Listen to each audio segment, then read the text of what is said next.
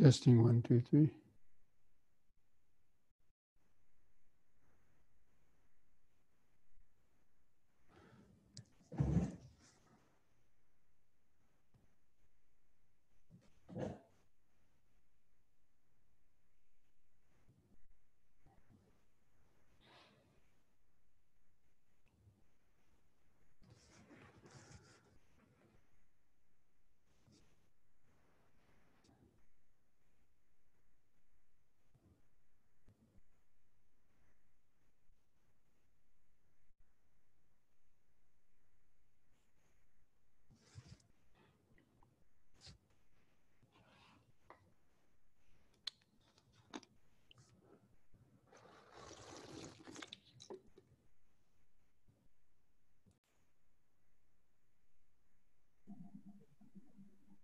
Good evening, Bhante.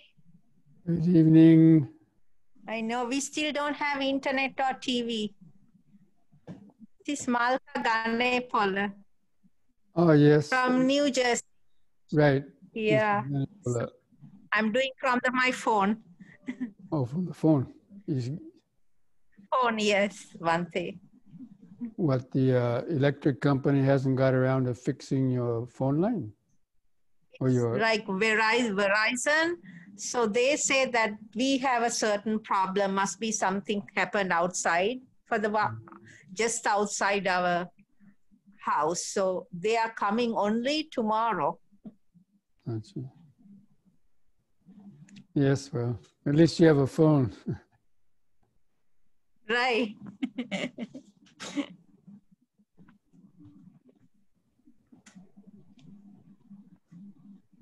Is it raining up this there? Topic seems very... it did rain before, but now it stopped. Here it's raining a little bit now. Oh, is it really? Oh, yeah, it did rain before. What were you going to say about this topic? I was going to say it's very interesting. Yeah, it's a very deep subject. It is, right? I don't know. I'm reading and trying to understand. It's hard. This is a deep Dhamma. Yeah. There's a lot of superficial Dhamma out there. Bhante, how are you? Sadhu, sadhu. Yes, the missus was just telling me about your... Right. I heard a little bit. Yeah, it's terrible. But, that's the nature, right? Bhante, Yes. Can I ask you something, please? So now when I go for a walk in the morning, I feel the wind. Okay, then I feel like the birds chirping. So how do I think of the 5 aggregates regarding these?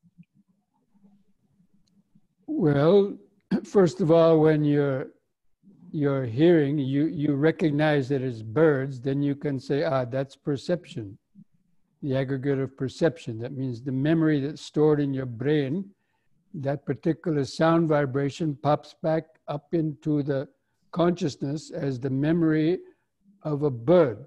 That sound belongs to a bird. That's perception. Right. If it makes you feel nice, a pleasant feeling, then that is the feeling. The aggregate of feeling. Oh, that's... And you're also conscious at the same time. You're aware that you are hearing that sound. That's conscious. Okay. And if you think about the bird, like, any thoughts about it, that's the mental activities. Okay. And the vibration itself is the form aggregate. The sound vibration itself is the form aggregate. So the form is like the sound that you hear? Any sensory vibration. Even when I touch my skin, I got a feeling there, that hardness, the earth element, that's the form aggregate. Okay. And if it feels painful, that's the feeling aggregate. And I recognize that's my arm, the perception aggregate. And I recognize that arm belongs to me, the ego consciousness. So they're all there every time. Thank you, Bhante. Yeah. You're welcome. I'm trying to put what I learned, when I walk, you have time. That's very good. Yes. Think about this. And the whole point of it is to see things. These things are just phenomenon. You know, it's not me that is doing this. It's feeling that feels. I don't feel, feeling feels. I don't perceive, perception perceives. I'm not conscious, consciousness is conscious. Anyway, may discuss, look at some of these things in the suttas. Right. Thank you very much, Bhante. Thank you. Thank you.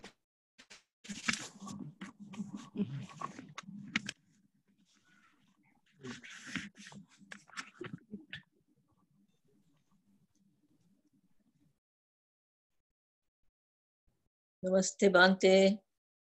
Good evening, Shobha. How are you feeling today? Okay? Yeah, I'm okay, Bhante.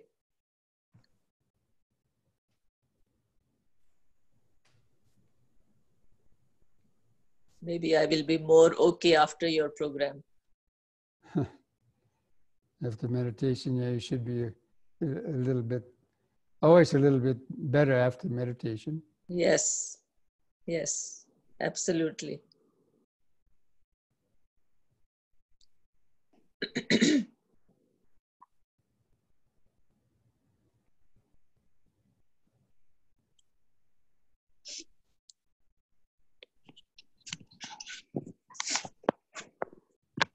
So Clark, I think Prashant is still, he may not come on this evening also, I know. Yeah, I think he's still busy with mom. Yeah. I haven't talked with him in a couple of days. But, You talked to him? no, not in a couple of days. Okay, yeah. Yeah.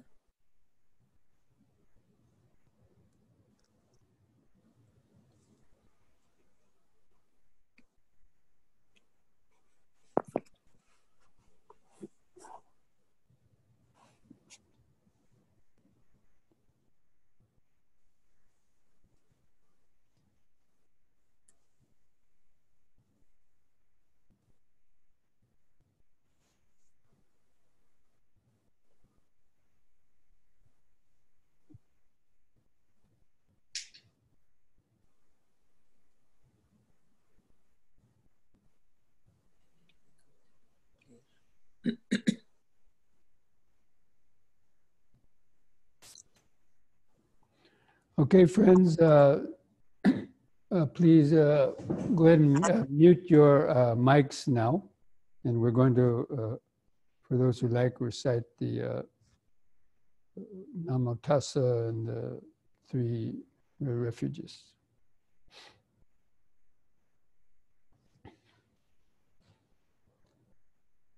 Namo Tassa Bhagavato Arahato Samma Sambuddhassa. Namo Tassa Bhagavato Arahato Samma Sambuddhassa. Namo Tassa Bhagavato Arahato Samma Sambuddhassa.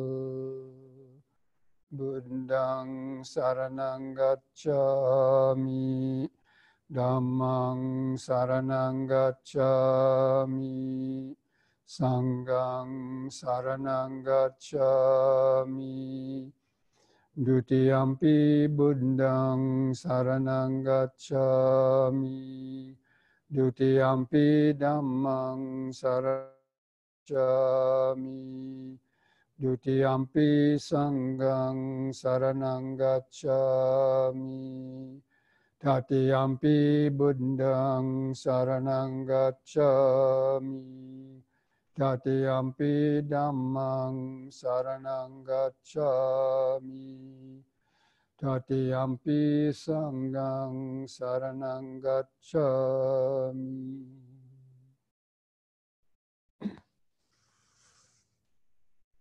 So welcome friends to this Sutta study tonight. And tonight the sutta we're going to cover is Sutta number 43 in the Majjhima Nikaya. the Mahavedala Sutta, or it's usually translated in English as the greater series of questions and answers. And actually this sutta, as I mentioned in my little note that I sent out last Monday, that this is a conversation between Venerable Sariputta and Venerable Mahakotika, both arhants and both very wise monks. They were, discussing the Dhamma. Of course, the monks in the time of the Buddha are arhants. Whenever they get together, that's all they really talk about is the Dhamma, because that's what's always in their mind. And it's not like here when people get together, they talk about all kinds of, things. But it's interesting when what kind of how these arahants, have their conversations. It's always about the Dhamma.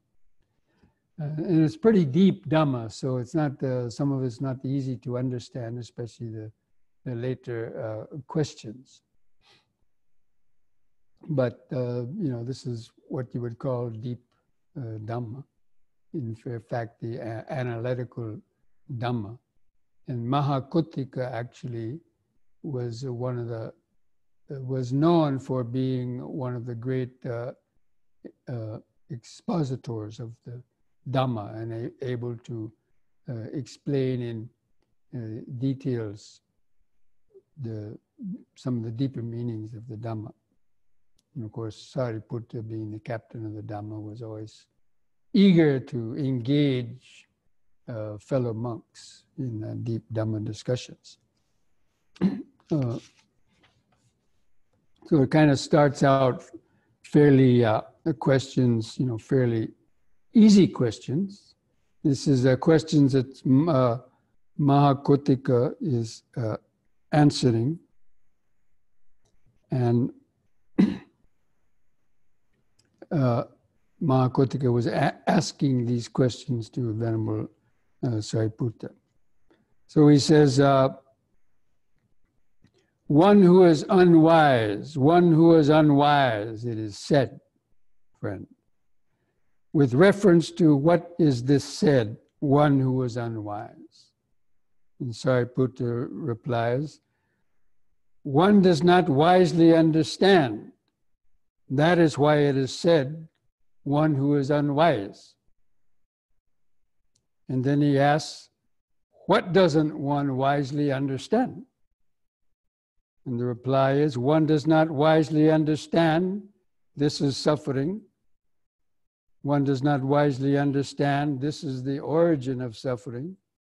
One does not wisely understand this is the cessation of suffering. One does not wisely understand this is the way leading to the cessation of suffering. And that is why it is said, one who is unwise. So basically, it's the Four Noble Truths. So according to the Dhamma teachings, one who is unwise doesn't understand the Four Noble Truths. It doesn't mean one doesn't know how to, figure out a algebra, a logarithm, or any other complicated mundane knowledge, right? So people might have non-mundane knowledge. All these scientists and people like that who are inventing all kinds of things, they may have mundane knowledge, but they would not necessarily be considered wise from the Dhamma point of view if they still don't, know the truth about suffering. So even though they can go up and explore Mars and send back pictures, they may still be caught up in their own types of problems at home or whatever, maybe addictions or whatever. So that they still suffering. And then he goes on to ask.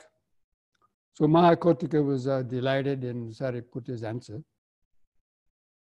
and he asked a further question: one who is wise, it is said. Well, one wisely understands the Four Noble Truths. So I'm not going to repeat all the,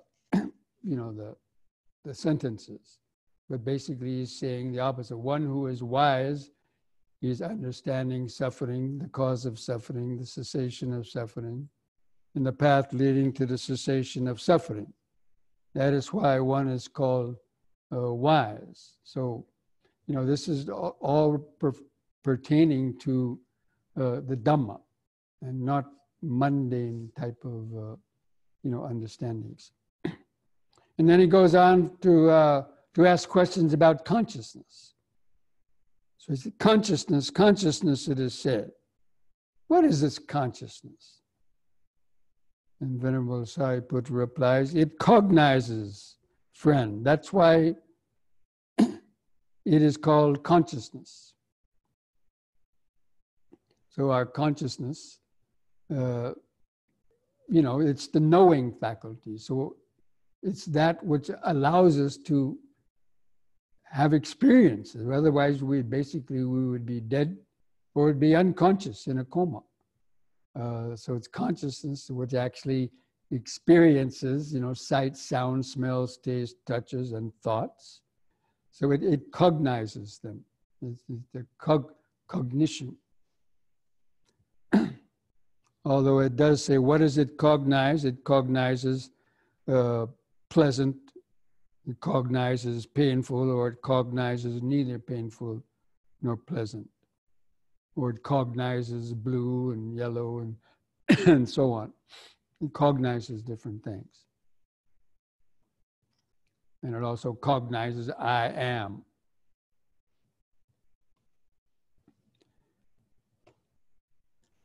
And then he goes on to ask another question. Wisdom and consciousness, are these states conjoined or disjoined? And is it possible to separate each of these states, wisdom and consciousness, from the other in order to describe the difference between them? So Sariputta replies, wisdom and consciousness, friend, these states are conjoined, not disjoined. And it is impossible to separate each of these states from the other in order to describe the difference between them. So, you can be conscious without having wisdom, but here he is asking specifically about wisdom and consciousness. So, if you cognize something, then, I'll just say, read what he says. For what one wisely understands, that one cognizes. What one cognizes, that's what one wisely understands. So when you have experience in meditation, let's say when you cognize, all of a sudden you experience a deep state of tranquility, then you cognize that. You say, oh, the mind is very calm now. So that's the cognition of the state of calmness. If you weren't consciousness, you wouldn't be aware of the state of calmness. Or if you have some insight, if you're getting some insight into anicca, dukkha, or anatta, then you cognize that state of anicca, you cognize that state of the weakening of the sense of self, and you understand it. The sense of self is weaker in me now. And that's also the wisdom. So again, all these questions are pertaining to the Dhamma.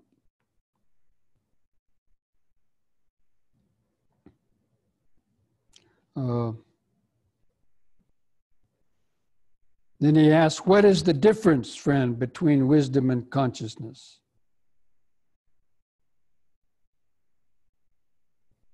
The difference, friend, between wisdom and consciousness is the wisdom is to be developed.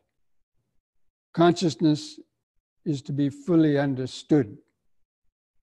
So, in the process of our meditation, wisdom is gradually developed.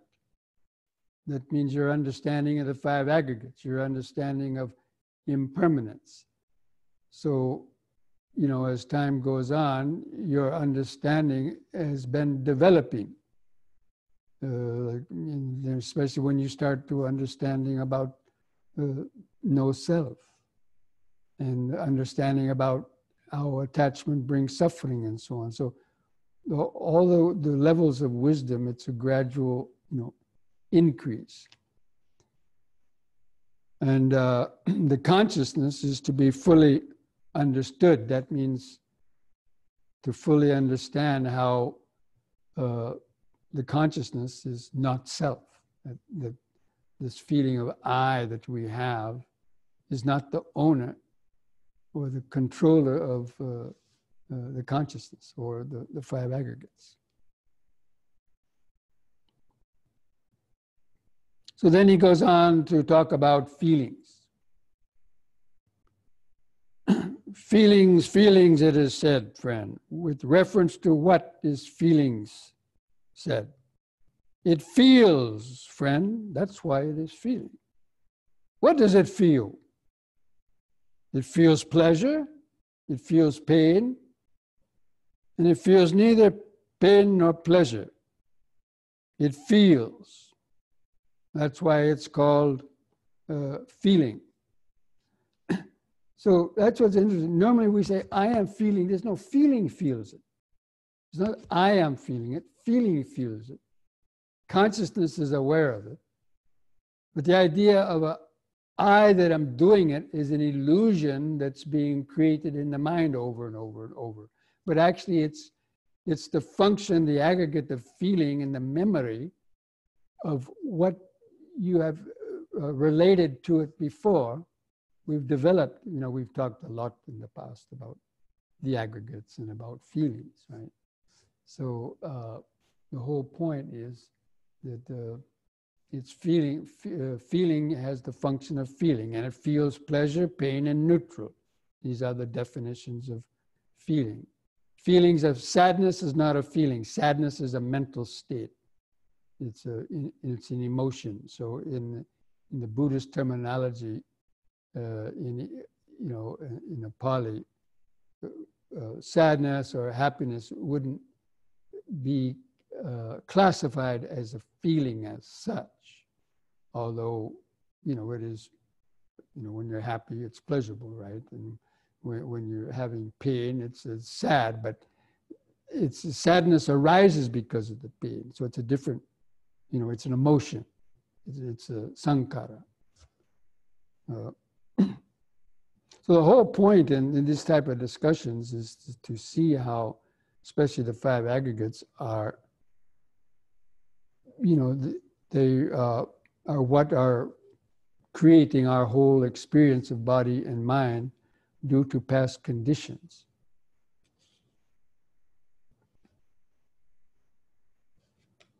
And then he goes on to ask about perception. He says, perception, it is said, friend, with what is perception? It perceives. That's why it's called perception. What does it perceive? It perceives blue, it perceives yellow, perceives red, white, and of course everything else. It just happens to give these few examples, but it perceives, that's why it's called perception. Now, as we talked about also in last week, there was a question about perception and consciousness. Really, you can't separate them because whatever you perceive, it's conscious. You're conscious of it, but the perception is what creates the mental, is the memory of it. So it's the identification that this is blue as opposed to something else that is red, or perceives you know, my body and as opposed to some other person's body. All basically the memory and the name and labels that come into the mind whenever our senses are contacted. So it's the perception is basically called memory because it's really, it recreates the object from the past. In other words, you recognize my face because you've seen it before. Some of you have seen it many times. But actually, it's just some color in a certain shape. And somebody else wouldn't recognize me who never saw me before. But because you recognize, oh, that's Bhante Rahula, that it's because it's the memory that's recreating, and you identify as a monk, all these perceptions, come in. It's because of the past. And the consciousness is cognizing it, but the actual perception is what is making it into an object that stands out from everything else. In other words, you see the face, you see this face here, but you see the Buddha image next door. I mean, next to me, right? So, the mind is perceiving different things. And you know that I'm not the Buddha image, or the Buddha image is not my face. So, that's a function, of course, of discrimination and the memory. Consciousness wouldn't do that. Consciousness just is conscious of them, but it's the fact of feeling and perception and volitional activities that give the meaning to the object. Otherwise, it wouldn't mean a lot. Okay, so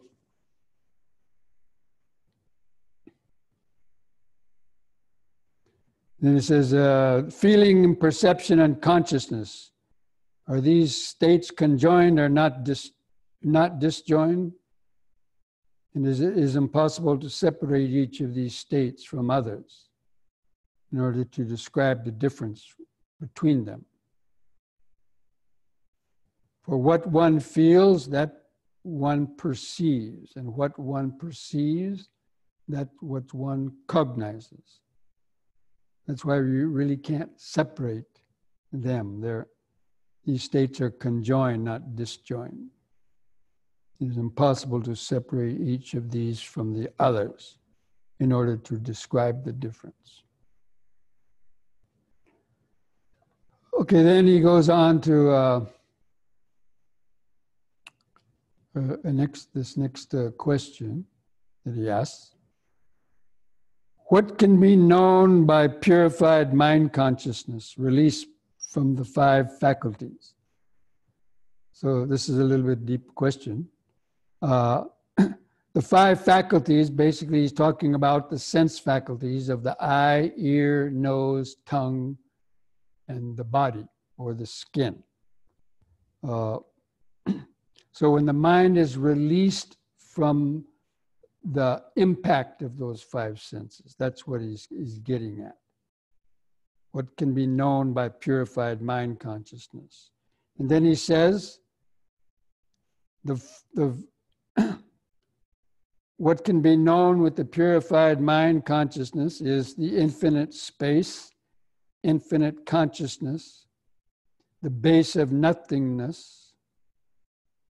These are the states that can be known by the purified mind consciousness. That means those are the formless jhanas, actually, what he's talking about, the formless jhanas.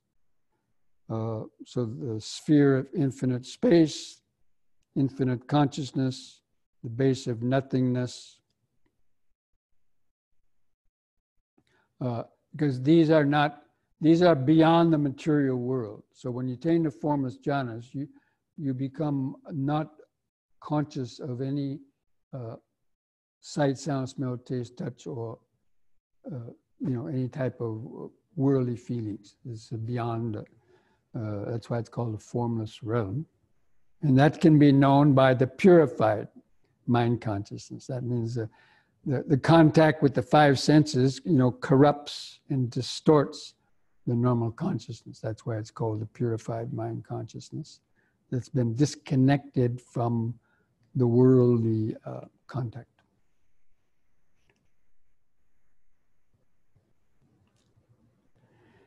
And with what does one understand this state?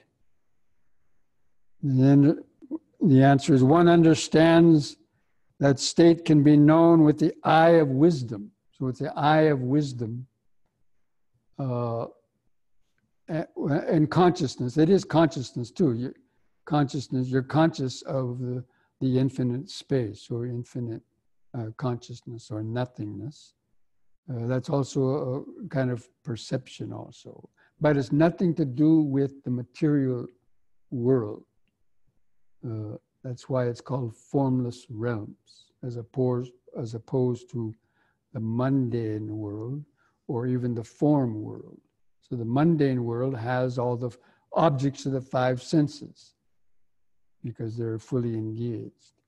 And the form world also has the subtle types of forms in it, like even seeing a vision of a deva or something like that is a subtle form. So it's still considered Lokya Dhamma.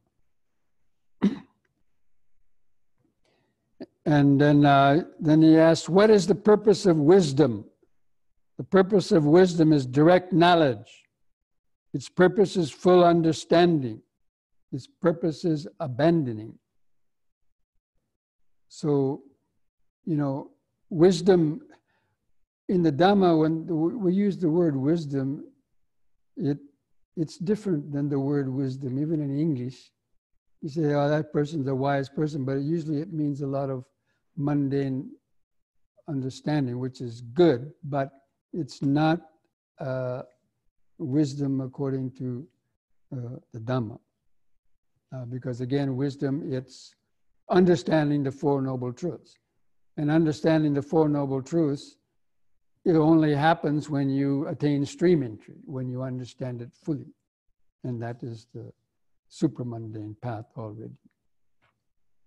Because you have to remember, these two guys, Sariputta and Mahakotika, they're both arahants, and their mind are all the time in this state of wisdom.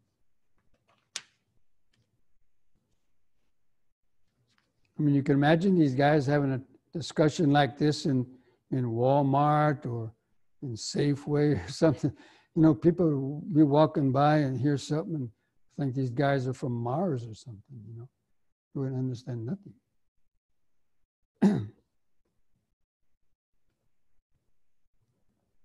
Then he goes on to ask about the right view. How many conditions are there for the arising of right view? Friend, there are two conditions for the arising of right view: the voice of another and wise attention. This is very interesting, okay? So right view means, of course, the view of the Four Noble Truths. That's the definition of right view: understanding suffering, the cause of suffering, the cessation of suffering, the path leading to the cessation of suffering. So he's saying the two conditions for the arising of right, the voice of another, or it could be a book. Because none of us knew anything about the Four Noble Truths until either you read it in a book, or even in Sri Lanka, you'd have gone to the temple and you learned it from monks, or the parents would have told you, or you read it in a book. Unless you were already a Sotapanna or a once returner, it might have come spontaneously to you from a past life, but for most people, it's going to be, and then you have to wise attention, because,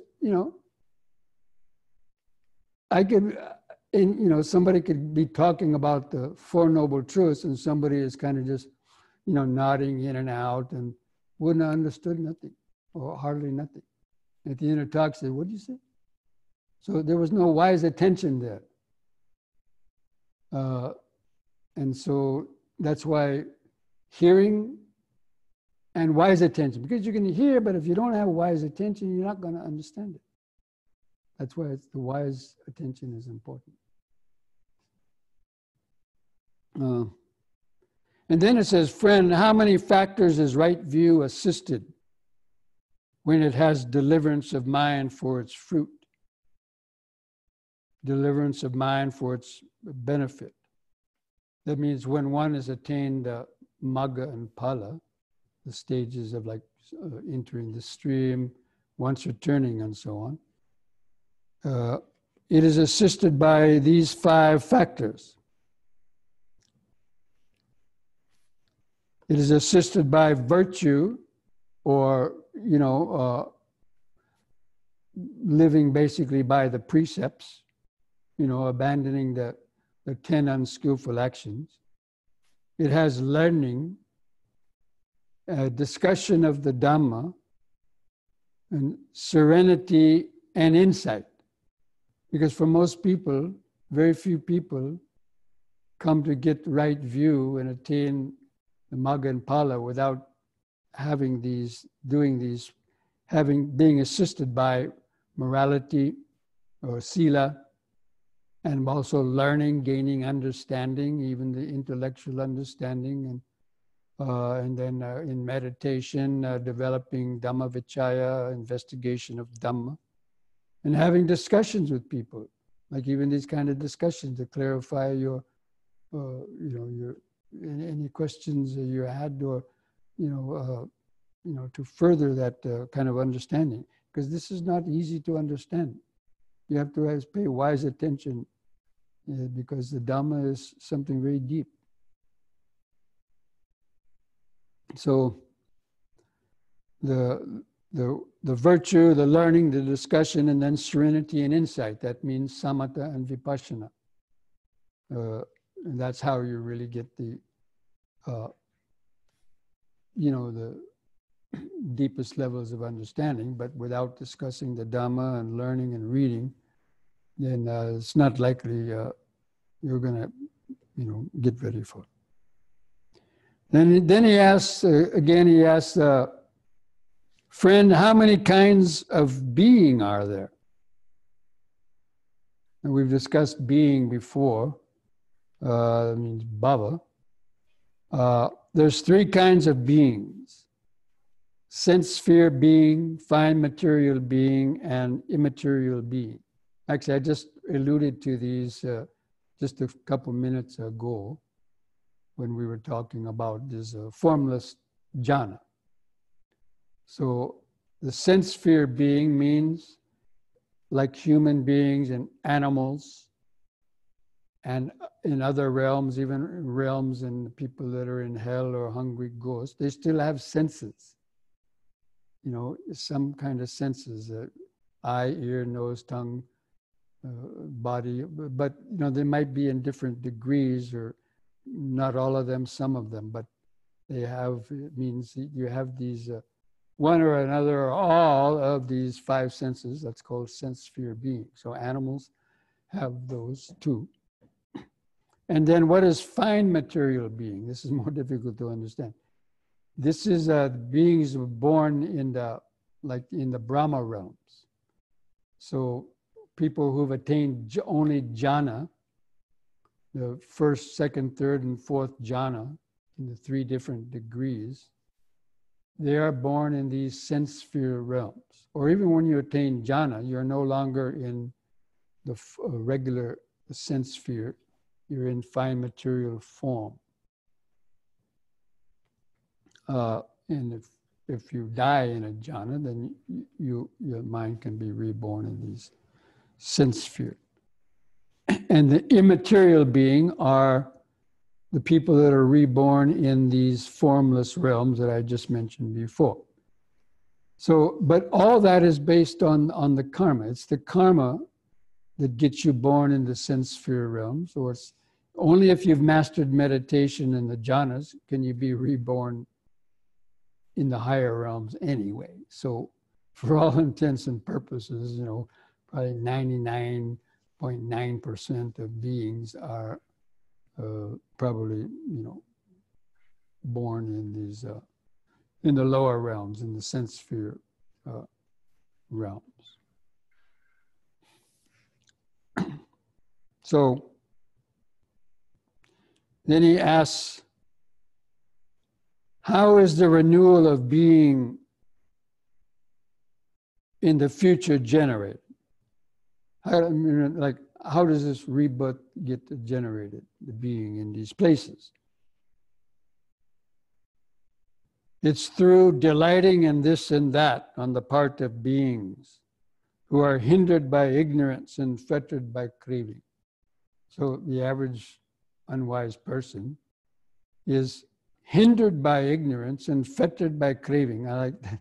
It's a very nice phrase. You know, hindered by ignorance. I mean, it's our ignorance that's hindering our ability to understand the Dhamma and to experience, you know, greater levels of freedom.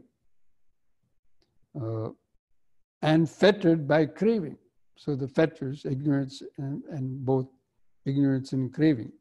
But see, because of the ignorance, we allow ourselves to be fettered by that craving. And how is the renewal of being in the future not generated? Friend, it's with the fading away of ignorance, with the arising of true knowledge, and with the cessation of craving, renewal of being in the future is not generated. So then he goes on to ask about the jhana. Friend, what is the first jhana? And then he gives the standard description of the first jhana. Well, friend, quite secluded from sensual pleasures, secluded from unwholesome states, a person enters and abides in the first jhana, which is accompanied by applied and sustained thought with rapture and pleasure born of seclusion. This is called the first jhana. Then he asks, how many factors does the first jhana have? And then he repeats the jhana factors of applied and sustained thought, rapture, pleasure, and one-pointedness of mind. And then he asks, how many factors are abandoned in the first jhana? And how many factors are possessed? So he's possessed of those 5 jhanic factors, and he has abandoned the 5 hindrances. So in order to enter the first jhana, you have to abandon these 5 states: sensual desire, ill will, sloth and torpor, restlessness and remorse, and doubt. So those 5 hindrances have to be suppressed first, temporarily abandoned. And because of that arise the jhana factors of applied and sustained thought. That means the mind is, fully focused on the meditation subject.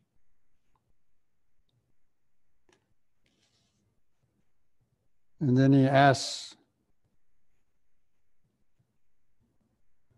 some of these questions are pretty astute, and now he goes on to ask about the 5 faculties again, the sense faculties, okay?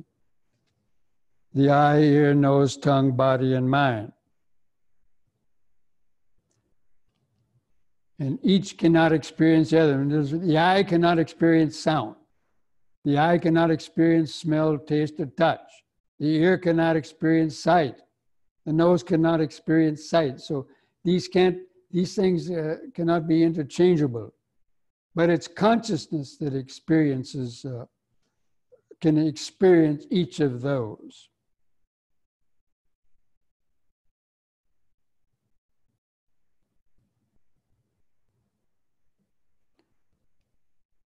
So each of those have the mind as their resort. That's the common thing. That it's the mind that's able to experience all those different senses. So the ear cannot talk to the eye, or the skin cannot talk, They all have to go to the brain, to perception.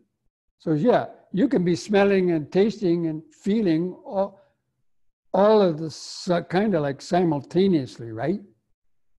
When you're eating food, you got the sounds going on somewhere, you got feelings in the body, within the space of a second or two, you can experience sight, sound, smell, taste, touch, all those 5 senses, but they're occurring at different moments, mind moments, as we've talked before. There's occurring millions of times in the space of a couple of seconds, you can have so many different, but it's the mind that ties them all together.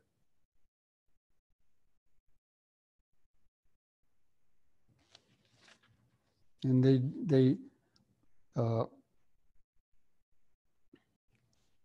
and these 5 faculties, what do they depend on? He's asking these 5, what do these 5 faculties depend on? They depend on vitality. And then he asks, well, what does vitality depend on? Vitality depends on heat. This is what does heat depend on? And he says, heat depends on vitality. And then this is interesting between them. He says, just now, friend, we understood the Venerable Sariputta to have said vitality stands in dependence, depends on heat. And now we hear him say heat depends on vitality. So, what's the skinny? How should we understand this? And he gives a little simile. In that case, friend, I shall give you a simile. Just as when an oil lamp is burning, its radiance is seen in dependence on the flame. So the radiance depends on the flame, and the flame is seen dependent on the radiance. In that way, vitality stands in dependence on heat, and heat stands in dependence on vitality. Then he goes into asking about vital formations, or things that can be felt, or vital formations, one thing that can be felt is another. So here it's talking about the difference between the vital formations and the feeling and perception. And he's talking about the monk who can enter into what is called the 9th jhana, or the cessation of feeling and perception. And then he asks, when this body lies dead, how many states are discarded and forsaken, left lying like a senseless love? When this body is lying dead, 3 states, vitality, heat, and consciousness, are discarded. But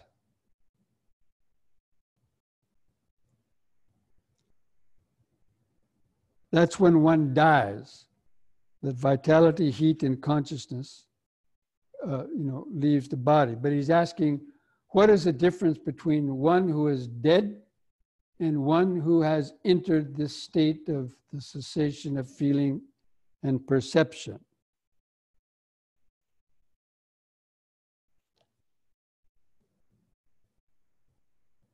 So the one who has died, his verbal formations have ceased, bodily formations have ceased, and mental formations have ceased. And the vitality is exhausted and the heat has been dissipated, and faculties are fully broken up. In the case of one who has entered the cessation of perception and feeling, the bodily formations have ceased, verbal formations have ceased, mental formations have ceased, even consciousness, but his vitality is not exhausted and his heat is not dissipated. And his faculties become exceptionally clear. That is the difference between one who has died and a person who has entered the state of cessation of feeling and perception. That's why, but only really arhants and anagamis had the mental power to enter this state of cessation of feeling and perception. It's considered to be almost tantamount to the experiencing nibbana, like after death. But so when a person enters this state, he has to warn people, okay, I'm going to enter this state of feeling and perception. I'm not dead. Because a doctor would say, this person's dead. They might take him to the morgue. That's why they wake up later, because it doesn't happen here. Maybe could be the case. You heard about people, being pronounced dead and they wake up. Maybe they were in the state of feeling Nirodha Samapatti.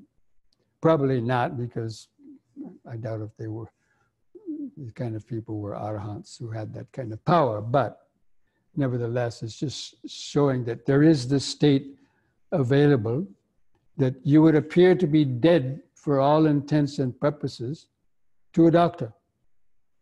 This person's dead. And then you wake up a few hours later. What?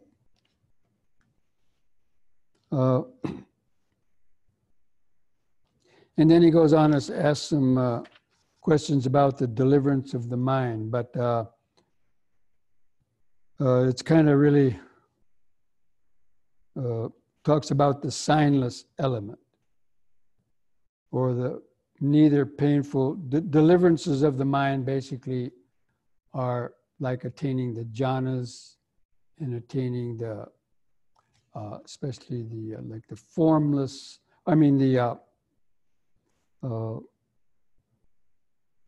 four jhanas are called the deliverances of the mind, especially the fourth jhana, which has neither pain nor pleasure. And the signless deliverance of the mind, which is the non-attention to all signs and attention to the signless element. So these are quite, different, difficult to understand. But they're talking about, basically the experiencing the immeasurable deliverances of the mind through like nothingness, the formless jhanas, through voidness, and through insight and the attainment of nibbana. So these kind of formless, signless states are the experience of nibbana, because there's no signs in the consciousness of anything. It's difficult to describe. So basically, this is referring to those immeasurable deliverances of the mind. And then this last, what is the deliverance of mind through voidness? Here a monk goes to the forest or the root of a tree and he reflects. This is void of a self, or what belongs to a self. This is called the deliverance of mind through voidness. It basically means the emptiness of the self is the true meaning of the voidness. In fact, in one of the later Sutta classes, I'm going to be talking about the Chula Sunyata Sutta and the Maha Sunyata Sutta, the lesser discourse on voidness and the greater discourse on voidness.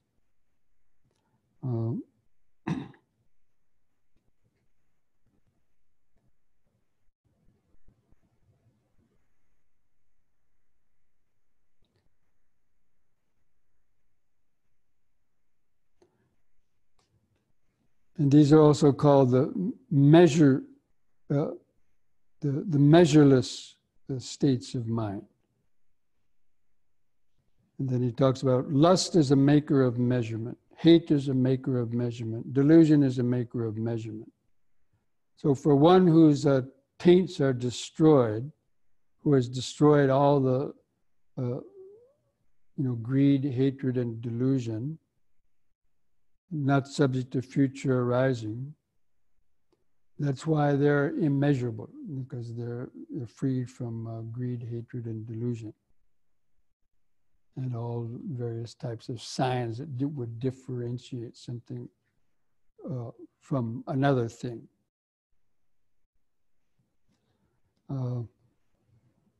Anyway, you can read the rest of the sutta if you have that copy. So that was the end of these particular questions in the Maha Vedala Sutta. Now, there's also a Chula Vedala Sutta that maybe we'll also look at that sutta maybe next week, seeing how it's, maybe should have done that one first. It would have been easier to understand, I think, than that one. But does anybody have any questions based on that sutta? Let me see if there's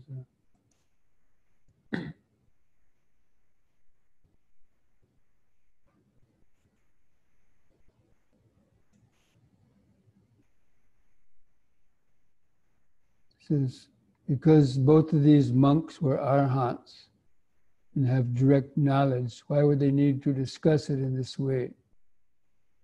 Is it so that the listening monks, whoever who said this, can learn? Thank you.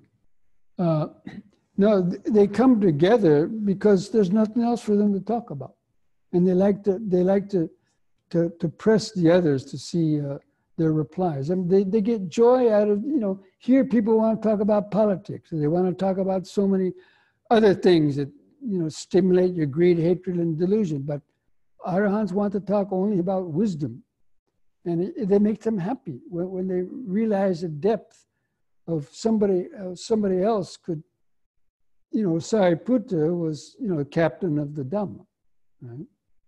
And so, he is very wise. And so when he hear how others can explain the Dhamma in their own unique ways, it makes him happy.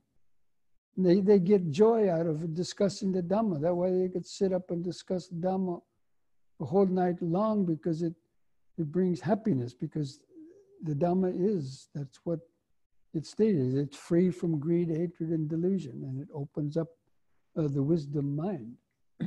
So, but yeah, maybe there were other monks around listening too that, wanted to, these guys are, these two great monks are going to have a discussion, so yeah, they want to go and listen too. So whenever the Buddha gave discourses, so many people would come to listen because, they wanted to learn.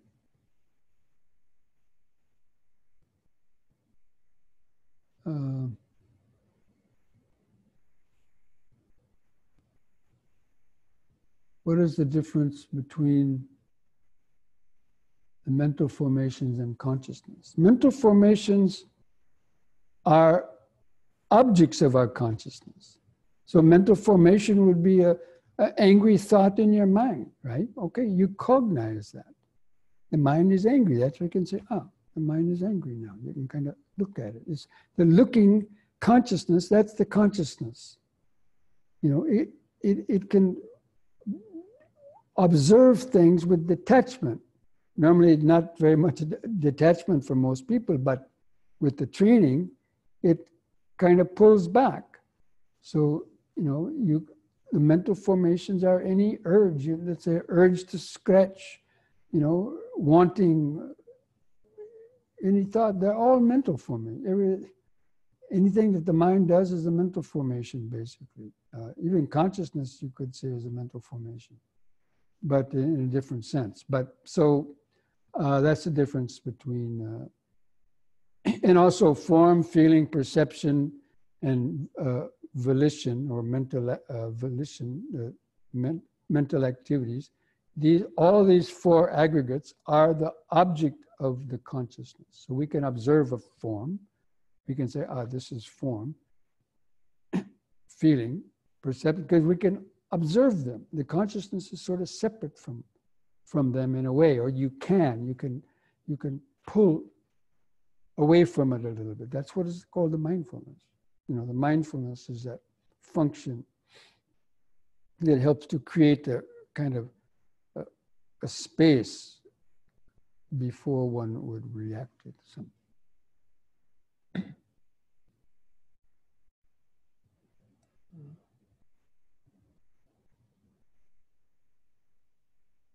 What is a sign as mentioned in the last two sections of the sutta? Is sadness, emotions, mental formations? Yeah, the sign is anything that distinguishes something from something else, that marks something else. That's the way we can differentiate things. is the, you know, this face has a different sign than the head of the Buddha or the lion there.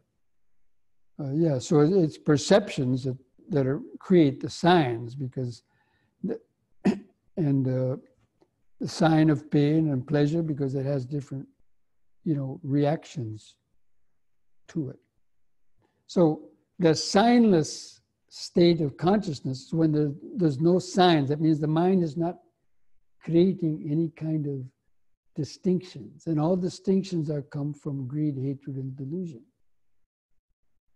And so when greed, hatred, and delusion are subsided or, you know, overcome, or even attaining jhanas, you're no longer creating any signs. There's just those jhanic factors of pleasure and rapture and pleasure, one-pointedness, and so on. Those are also some kind of signs, but very minimal. So this last question. I'm trying to put these terms in proper relationships. Wisdom, mind, 5 aggregates. Is mind a different entity from others? No, the 5 aggregates is the mind. I mean, feeling, perception, volition, and consciousness. 4 aggregates. It's called nama kanda. So the mind isn't a thing, kind of just a one static thing. But consciousness is the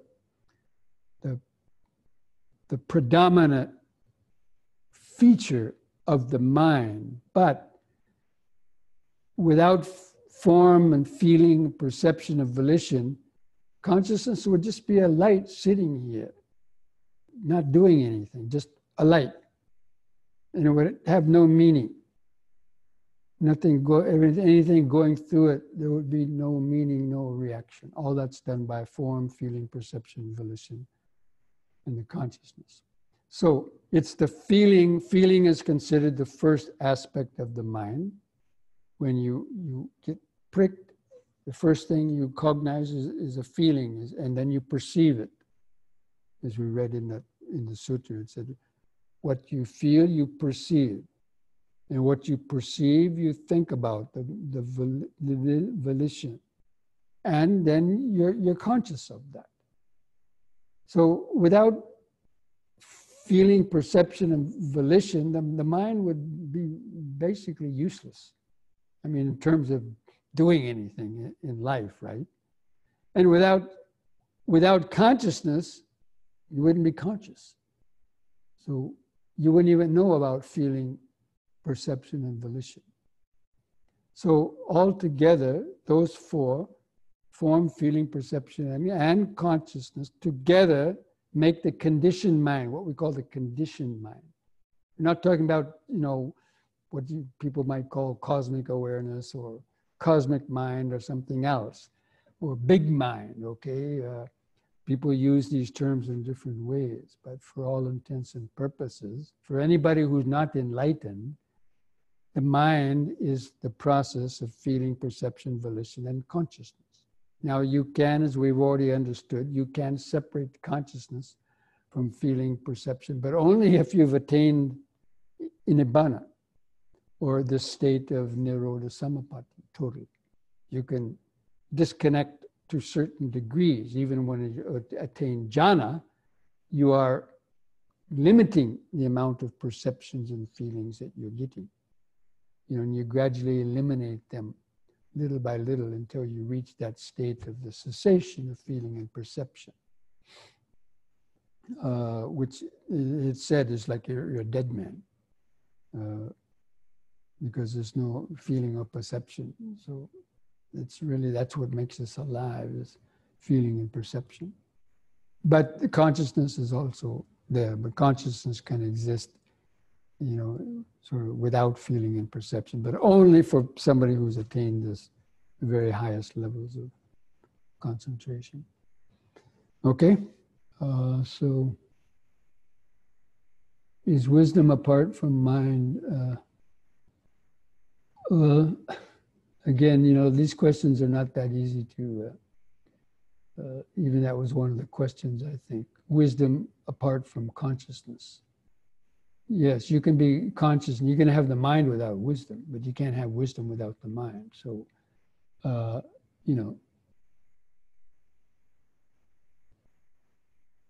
yes, we develop wisdom based on the aggregates. That's how we develop wisdom, by contemplating the impermanence of sound, smell, taste, touch, you know, the process of impermanence in the aggregates. So we develop wisdom based on the aggregates.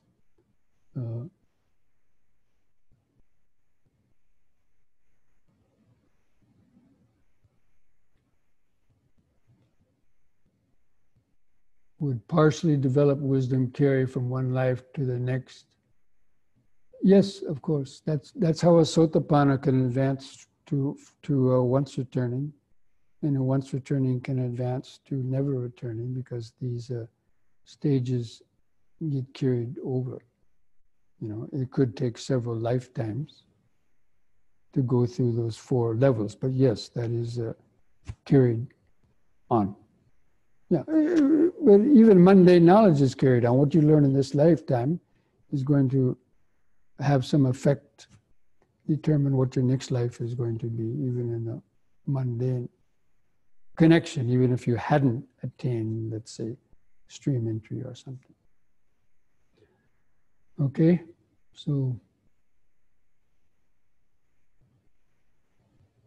again, you know, all these questions, it only, you know, these questions are only going to be fully understood as you develop, you know, deeper and deeper levels of mindfulness, concentration, and wisdom through your meditation practice. And that's only going to improve if you, again, you develop this, have the, assisted by the morality, the virtue, learning, having discussions like this, asking questions and getting your doubts removed. And then, of course, serenity and insight, which is the meditation practice. Okay, friends, so we're going to finish this part of the program now. And since how it came up, I was going to do another sutra, but perhaps next week we'll do the Chula Vedala Sutra, just so there's a continuity. There are number 44, but I'll send out an announcement about that. It's an interesting conversation between a lay person and a nun, actually. So, okay, so let's take a little break to use the restroom, have a drink of water. We'll come back, do a few stretches, and then have our meditation. Okay?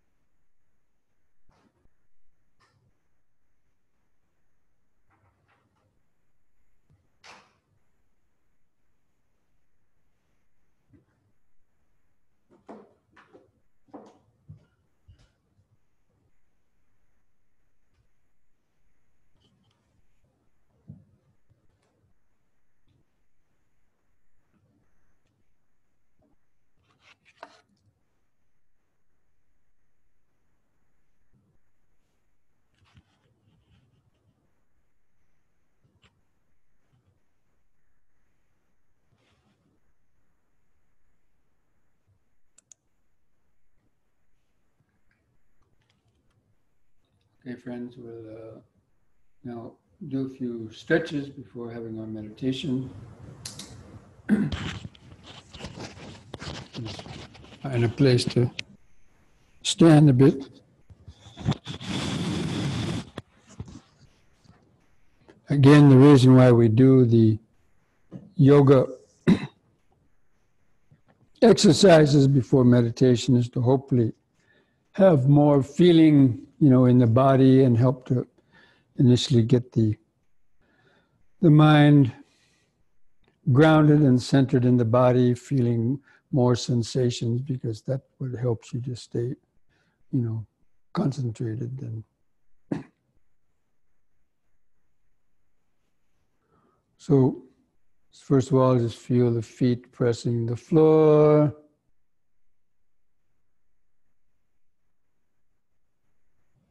Just relax the shoulders, feel the weight of the arms and hands hanging at the side.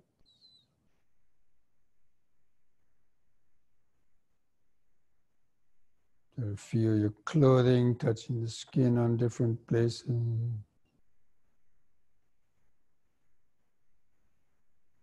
Just gently close your eyes. Feel the head balanced on top of the neck. And then begin some deep, slow breathing. Try to take 3 or 4 seconds or more to slowly breathe in. Hold the air in the lungs for 2 or 3 or 4 seconds. Allow the oxygen to get into the blood. Carry it out to the body and feel the relaxing contractions of the out breath. We coordinate these movements with the breathing.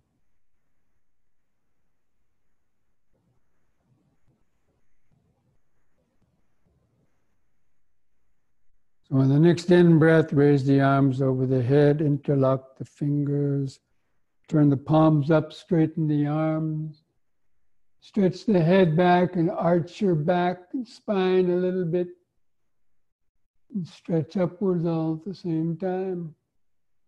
On the out breath, turn the palms down, touch the top of your head. Feel those sensations. Again, in breath, palms up, straighten the arms. Arch backward.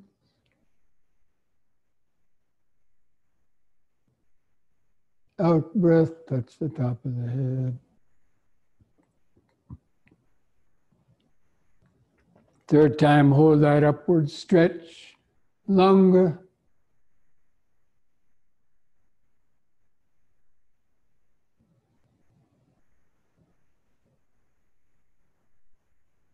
Release the fingers on the out breath, arms back to the sides. Close the eyes, relax. Feel the effects of that in the body, especially in the hands and fingers, sort of feel that increased pulsation, tingling sensation. Or just any other sensations that you might feel in the body. Try to feel where the clothing touches the skin.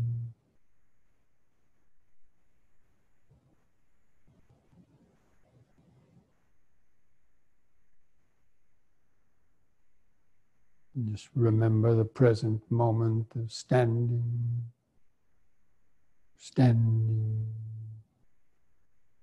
standing. Just letting your thoughts come and go in the back of the mind. Just keep the feeling of the body in the front of the awareness.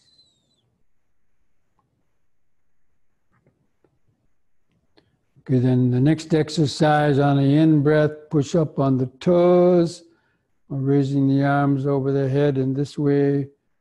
Face the palms toward each other about 6 inches apart and stretch. The out breath, come back down, arms to the side, heels back down to the floor. Use the breath to help lift and lower the body. In breath, blowing up a helium balloon, the body rises up.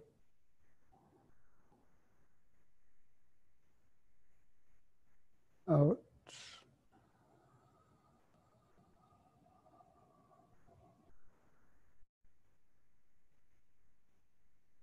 In. Stretch.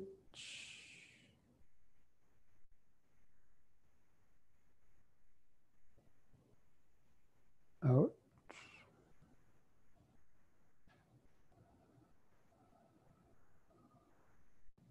Relax. And just feel the body sensation.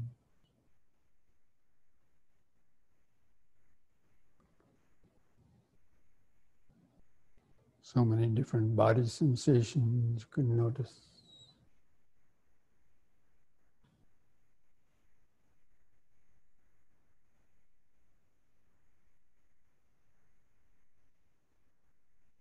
It's the feeling that feels them.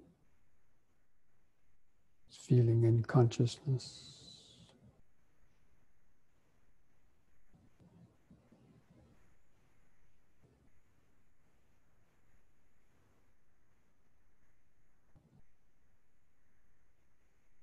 Next we'll do side bending.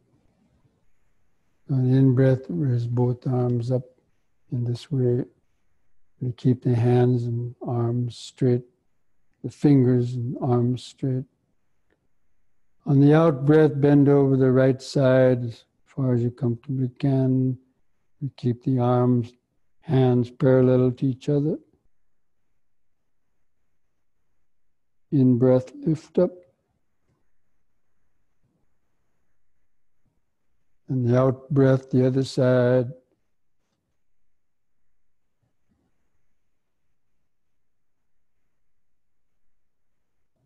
In-breath, up.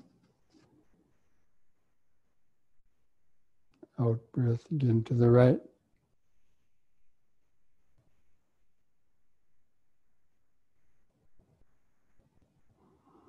In-breath, out-breath, lift.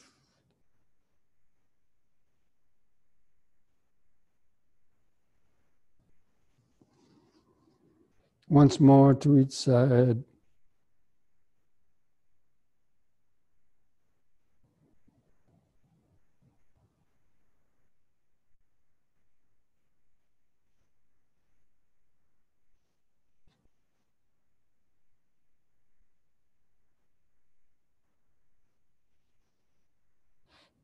On the out-breath, lower both arms. Just relax.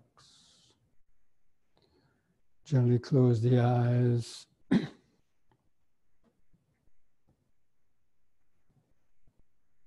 feel all those sensations.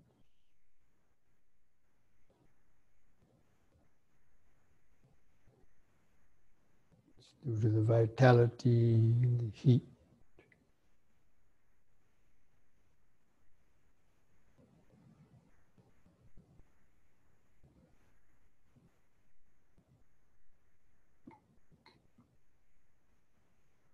Just remember standing, standing, standing.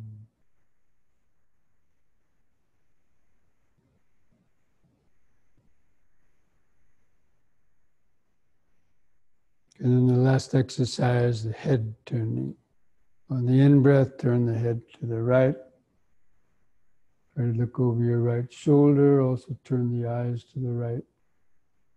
Focus on some spot to the right. On the out breath, turn 180 degrees back to the left.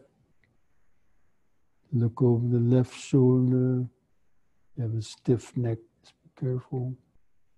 Turn the eyes to the left. In breath back to the right. Just concentrate into the neck vertebrae. Imagine and feel them loosening up. Out breath left.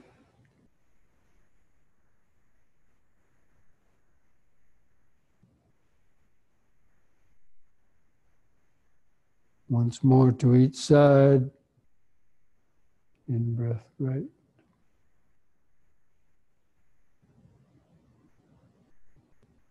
Out breath left.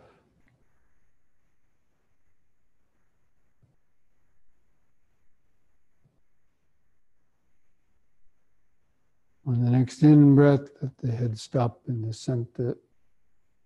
Just feel the whole body. Feet pressing the floor. The arms and hands at the sides. Clothing touching the skin on different places.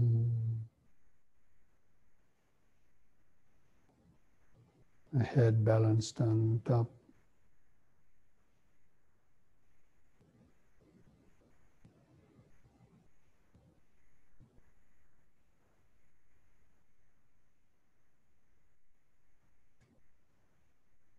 Just remember standing. Perception, the mind from the memory knows the body is standing.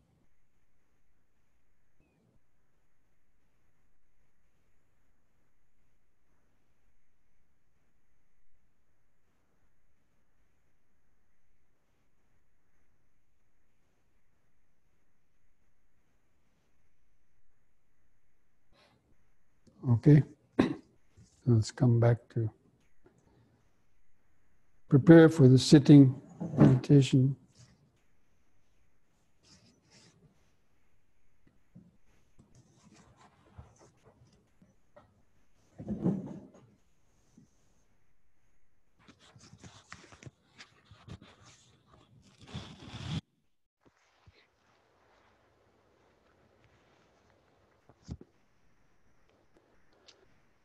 So, again, I'm going to turn off my video so that hopefully you'll keep your mind focused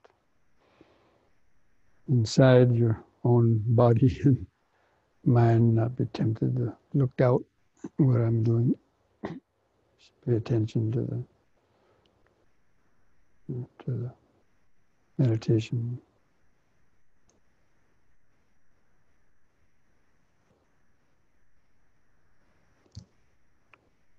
Okay, so try to sit straight.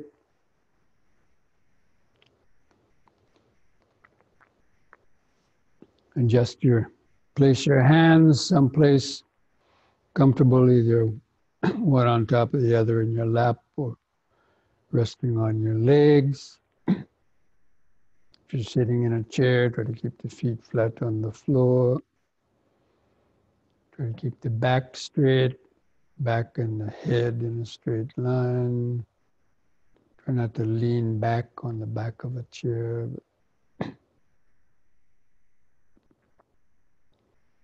And gently close the eyes.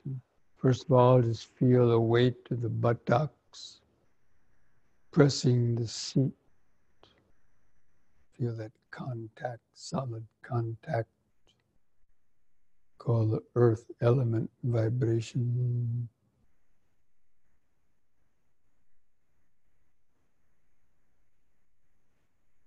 Try to feel some sensations in your buttock. The left one, the right one.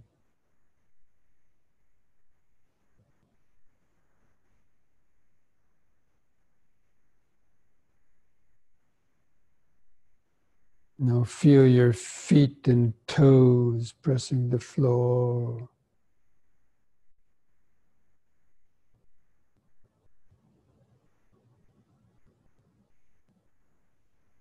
And try to feel your left foot or right foot. And feel different toes. Just keeping the mind and the body.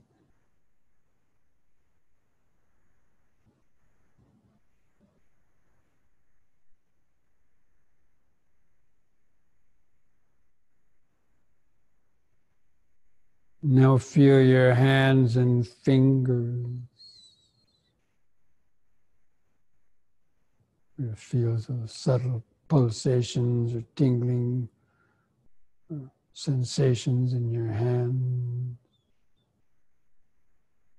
where they touch together.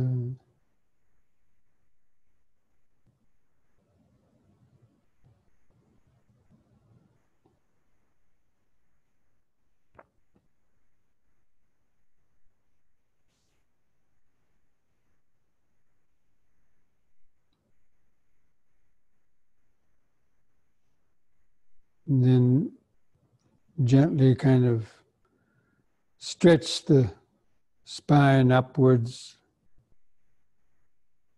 Imagine the spinal column, the space between the spinal vertebrae, and feel the head balanced on top of the spinal column.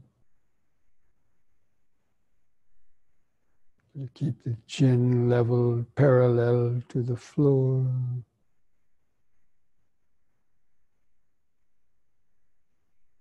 Just feel your face, different sensations on your face. Just feel your lips touching together.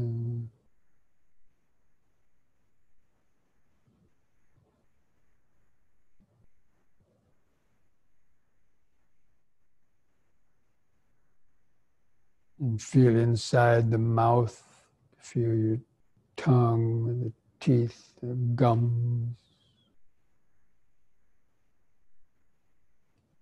You might feel saliva in the earth element, saliva being the water element, water vibration.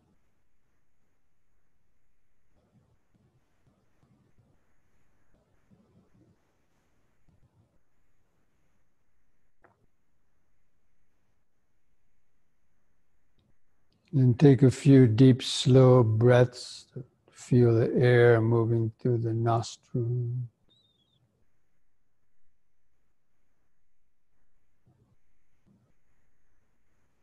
If you take a deep enough breath, you might hear the sound of the air moving through the nostrils. Knowing that this body lives on the oxygen and the life force being brought in with the breathing. Hold the air in the lungs a few seconds just to feel those sensations of that pause between the breaths. And feel the relaxing out breath.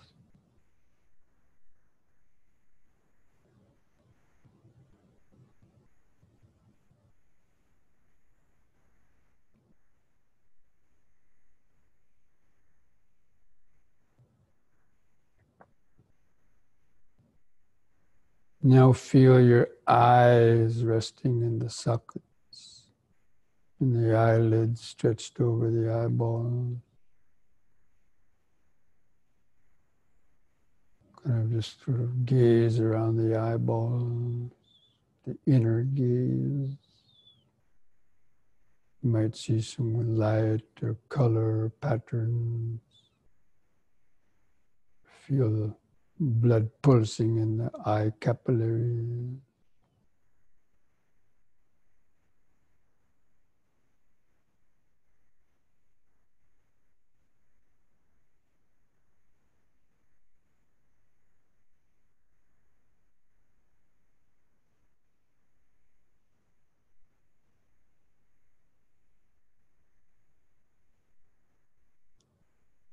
Now from that point behind the eyes, just try to let the awareness kind of open up a bit to feel the outline of the sitting body, kind of in one gaze, just sort of feeling the feet pressing the floor, the hands touching in the center,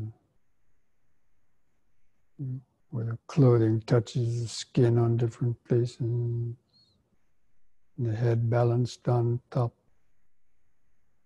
Kind of should be able to just feel all those different sensations. within that field of consciousness, sitting body consciousness, the perception of sitting. Because of all those sensations of your feet, hands, legs, clothing touching the skin and head, and the memory of the mind creates the perception of sitting body.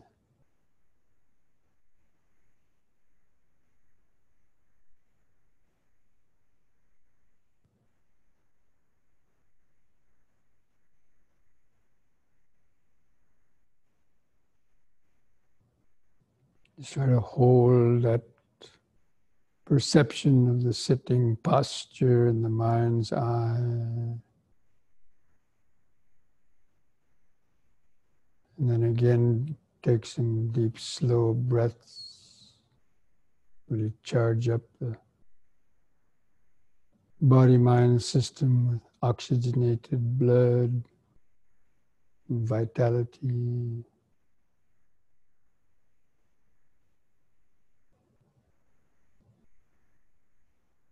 And hold the air in the lungs a few seconds to feel that pause. Just take some long breaths.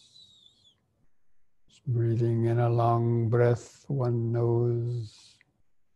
Breathe in a long breath. Breathing out a long breath, one nose. Just breathing out a long breath.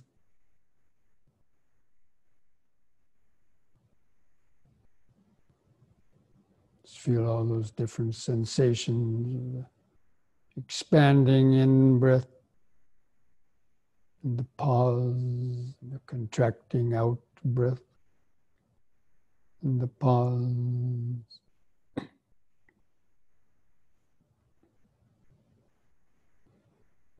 We're going to try to count the breaths from 1 to 10, doing that same deep, slow breathing, if you can maintain that.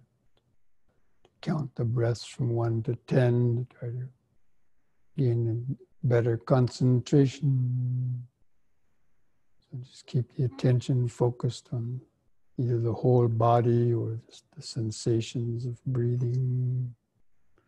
With the next expanding in breath, mentally count 1.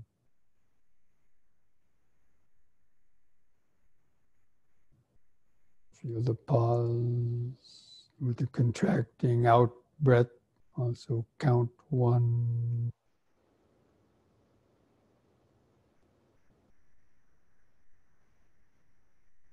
And next expanding in breath, 2.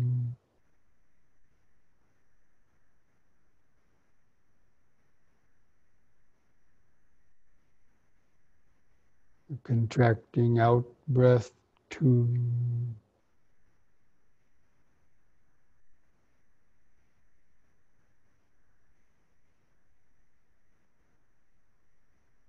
In breath, 3.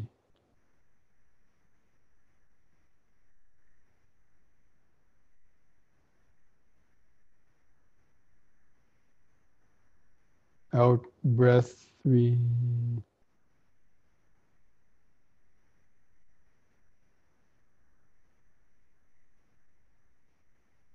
In breath, 4.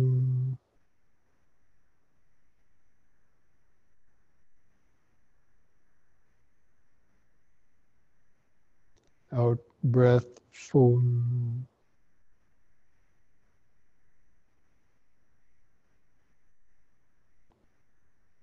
In breath, 5.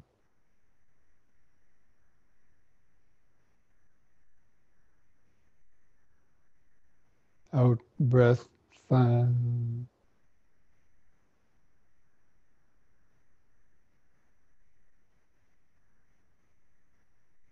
In breath, 6.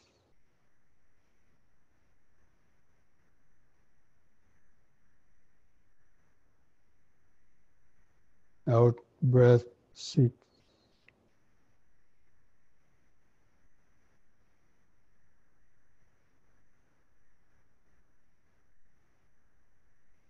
In breath 7.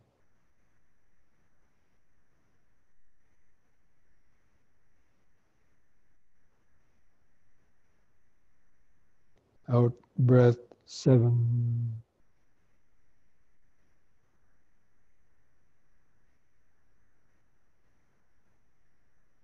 In breath 8.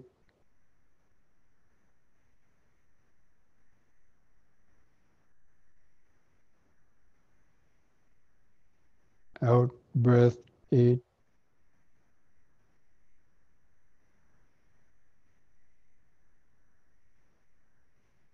In breath 9.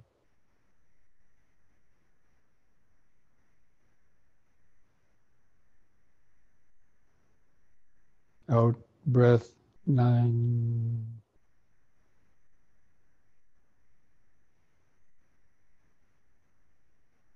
In breath 10.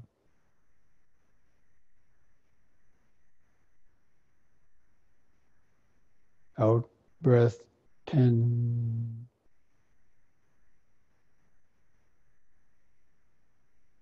Now discontinue the counting. Discontinue the deep, slow breathing, controlling the breath. Let the breathing return to the shorter breaths, or the uncontrolled, normal breathing, but continue to feel it. Keep your attention and focus there in the center of the body, feeling the subtler movements of expanding and contracting. Sort of feel where the light touch of the clothing rubbing against the skin of the stomach or the rib cage or the chest as it expands and contracts. Just make that the knowing point of the breathing. Knowing when the breath is coming in and knowing when the breath is going out. So the perception, the feeling, and the consciousness are all there. You feel the sensations, you perceive them as breathing. Consciousness knows it.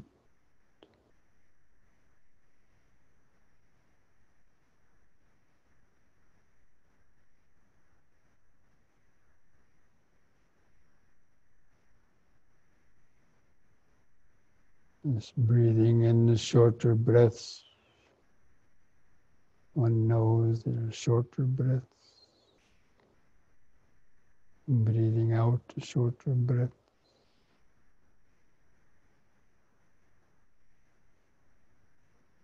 Try to notice how each breath is different.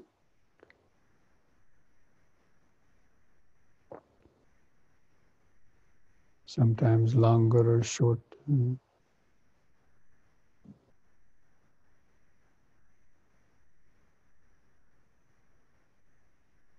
Sometimes you feel it more in the abdomen. Sometimes you feel it in the chest or the rib cage. It's always changing.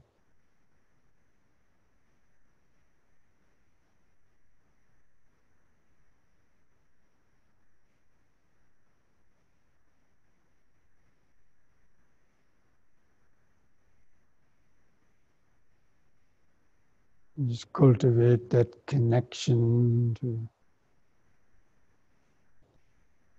the present moment of the breathing body.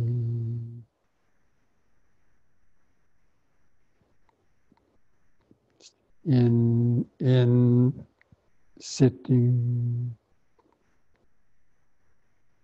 out, sitting.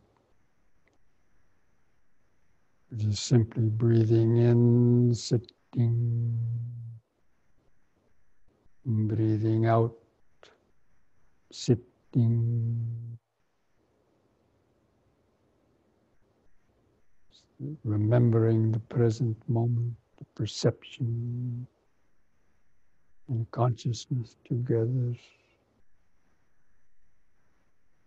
consciousness is simply the space, the knowing space.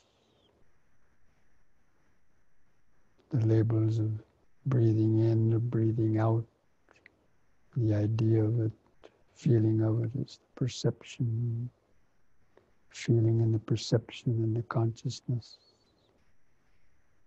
Even the material aggregate is there, the sensation.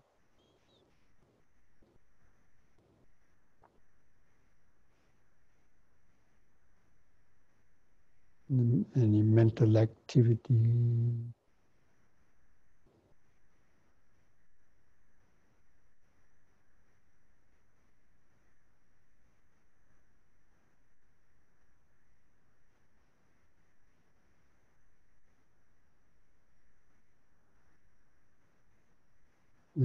Within each in-breath, all five aggregates are there. With each out-breath, all five aggregates are there. The sensation, the feeling, perception, the thought, or the desire.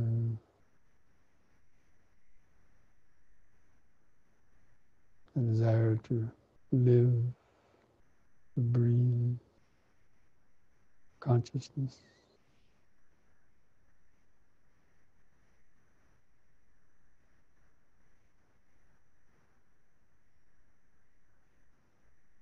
Breathing in, sitting.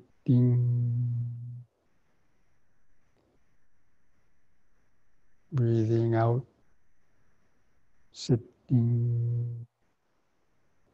It's the ongoing, continuous connection to the present moment. The breathing body is this natural connection to the present moment awareness.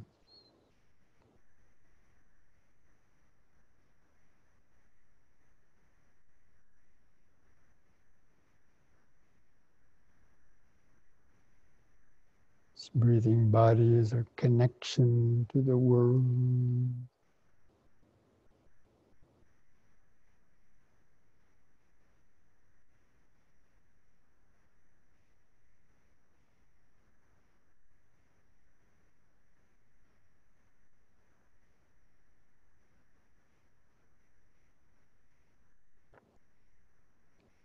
And even while feeling the breathing, you can notice the thoughts or urges moving through the back of the mind. Maybe an urge to move, the mental activity, or just random thoughts trying to sneak in.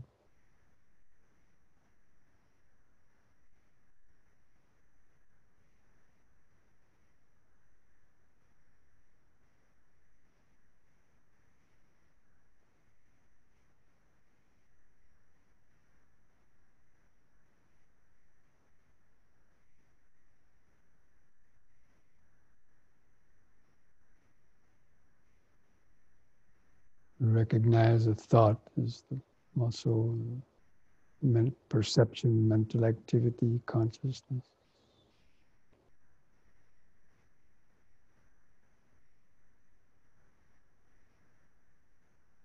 Just let the thoughts come and go in the back of the mind. Keep that connection to the breathing body in the front of the awareness.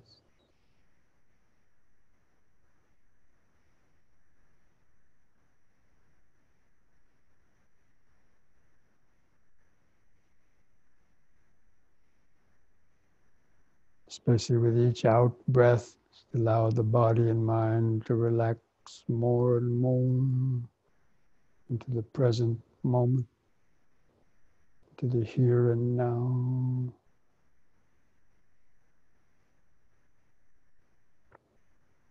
You might hear some sounds in your house coming and going in the background. The sound of this voice is also just hearing, perception.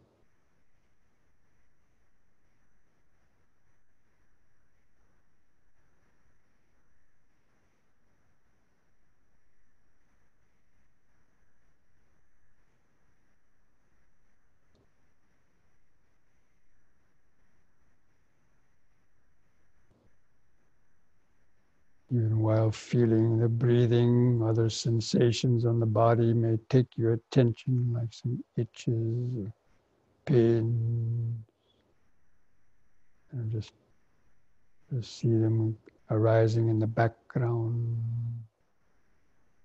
If the mind starts to go toward them, kind of back off, just note sensation, pain. It's just a feeling. See how quickly they change and disappear.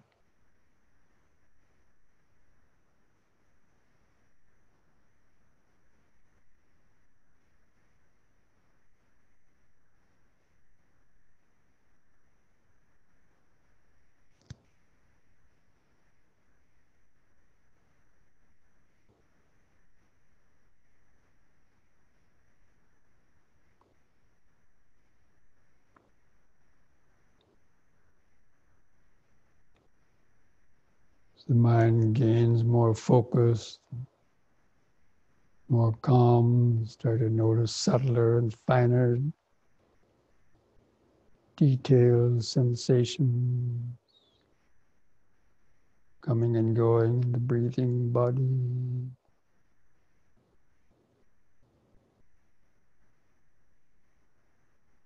It's gradually opening up to the flow of impermanence. So many different sensations arising and vanishing in the body.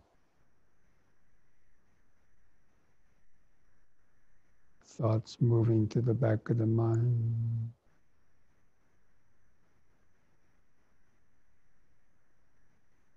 Try to identify the five aggregates. This is material form, any kind of vibration. This is feeling, pleasant, painful, or neutral feeling.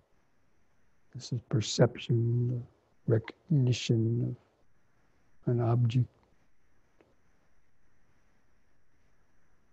Mental volition, any urges or thoughts about it.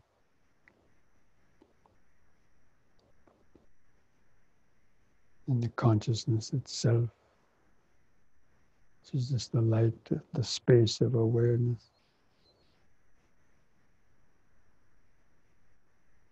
The sense of I, ego.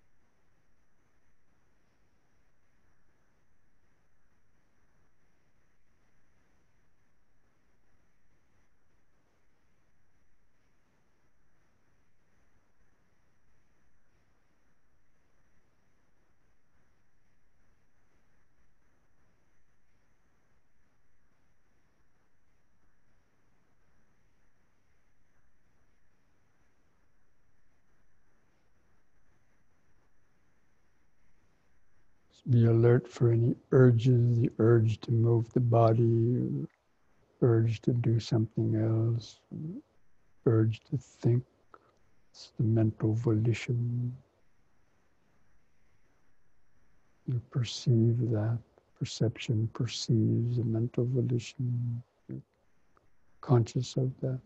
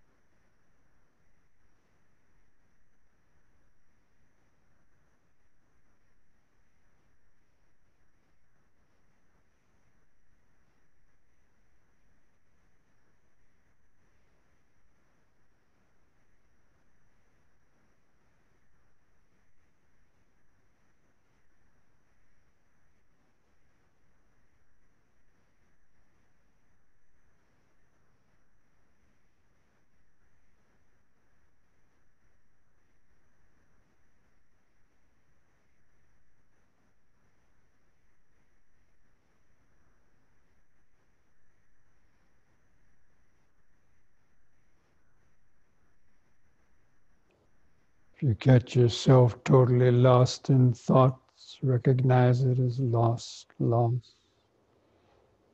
Find the body sitting on the floor. Take a few deep breaths.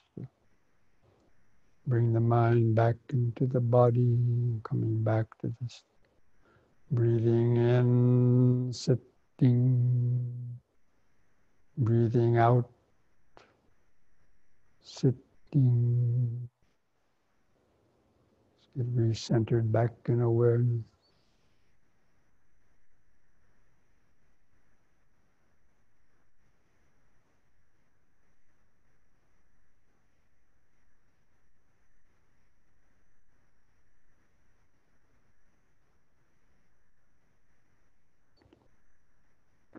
Or if it helps you to concentrate, you can try counting the breaths again from 1 to 10 by yourself.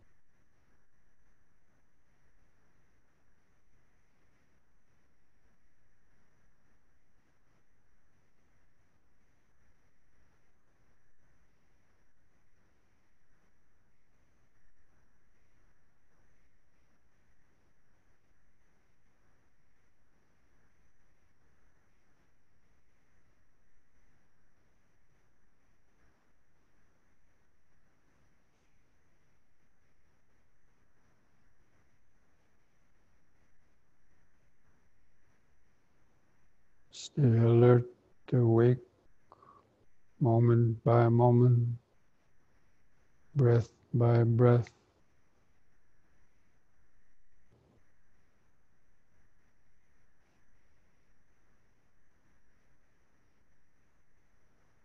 Keeping up with the flow of impermanence from moment to moment.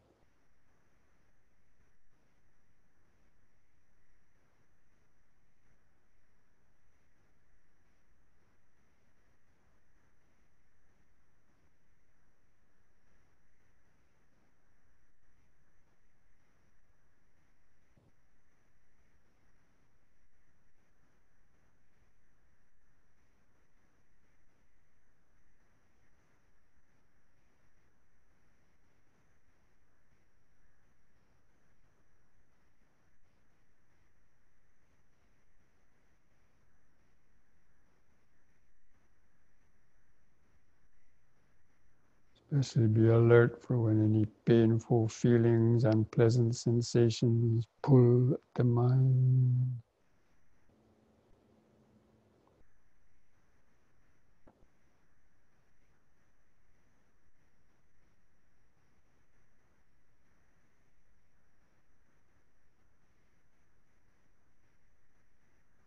Relax around any painful sensations. Relax the body, relax the mind.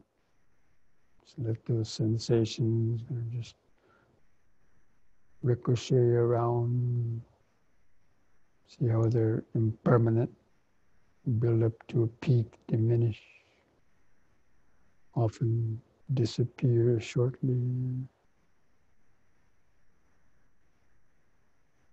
Or they tend to last. Be aware of other sensations without getting stuck on the pain.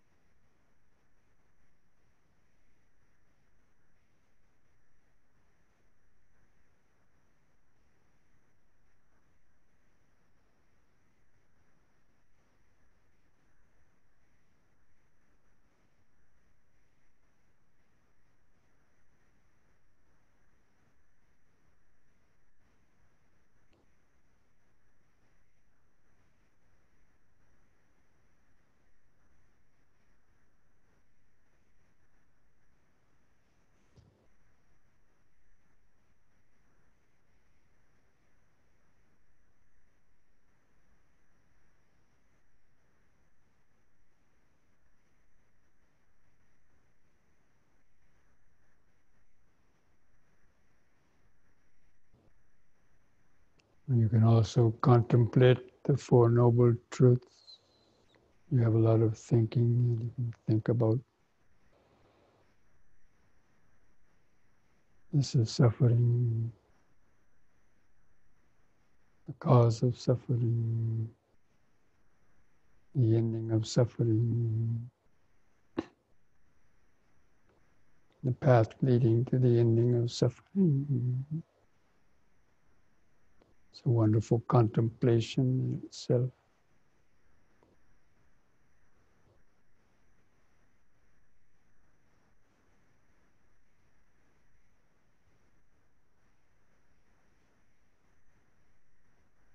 Become the wise person in the Dhamma.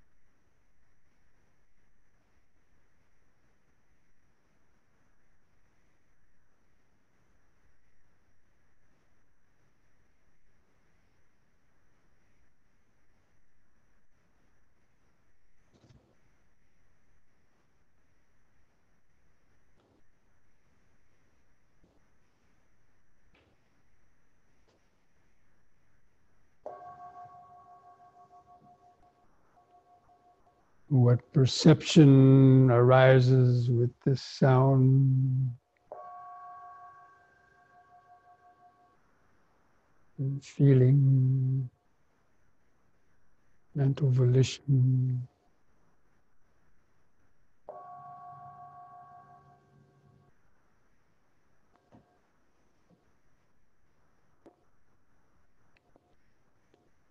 Sabbe sankhara anicchati yada panyaya pasati atani bindati dukhi esa maggo visuddhya.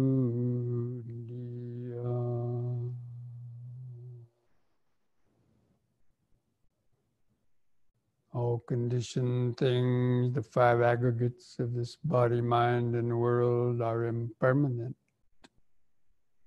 When one sees this with the eye of wisdom, one becomes disenchanted with suffering.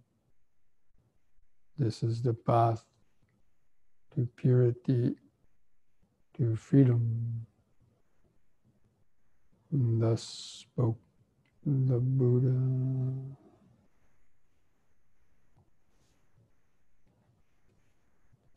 You know, friends, as we normally do, we want to finish the meditation, sending out thought, feeling, vibrations of metta or friendliness and best wishes toward our own body and mind and to others.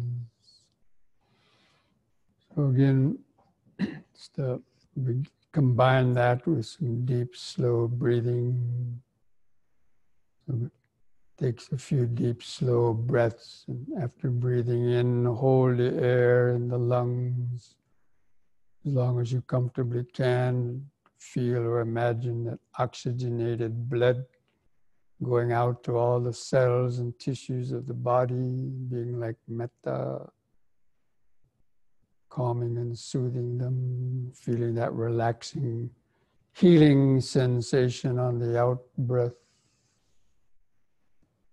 Just take several deep, slow breaths like that again. Just imagine that oxygen, saturated blood being metta to your cells, sending metta, friendliness to your cells, body and mind, the relaxation on the out breath, making your mind peaceful.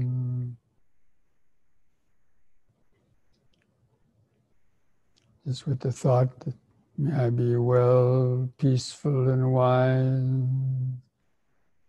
May I be free from excessive attachment and greed, anger, hatred, jealousy, envy, fear, pride, and ignorance. May I be free from the pain, sorrow, and sufferings brought about by such unskillful thought, speech, and action. May I also have the patience, strength, mindfulness, and wisdom to meet and overcome all difficulties in life.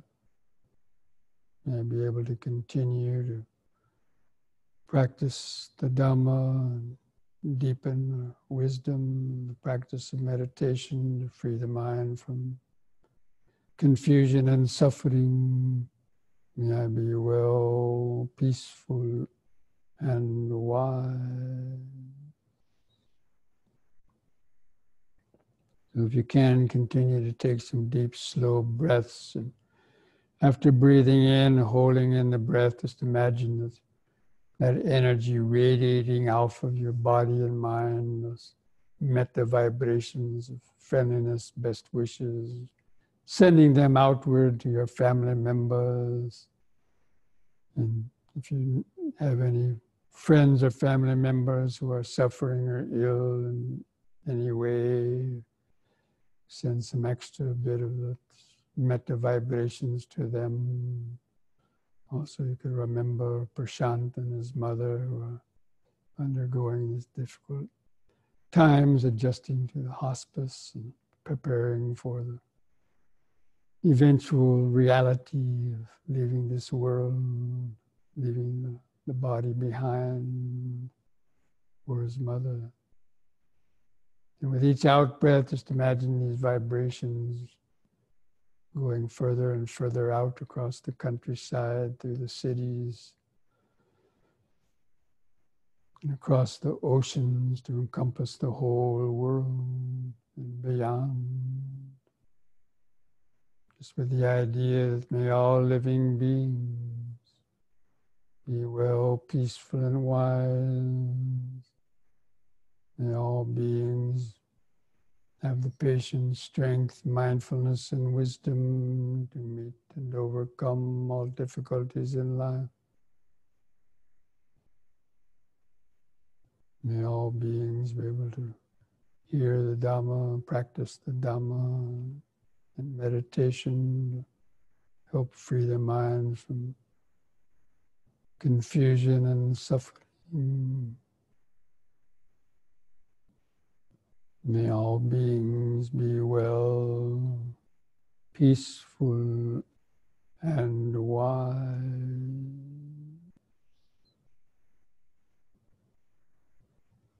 May all beings in the whole world be well, peaceful, and wise. Just like a mantra reverberating throughout space. Well, peaceful, and wise.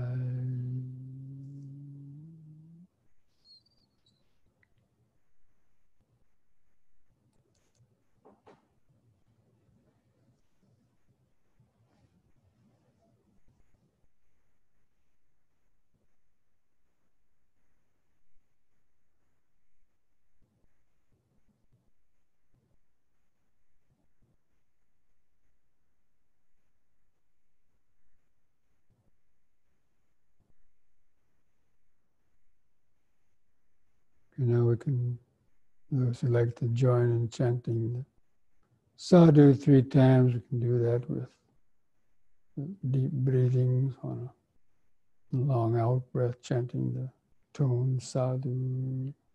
Breathe in.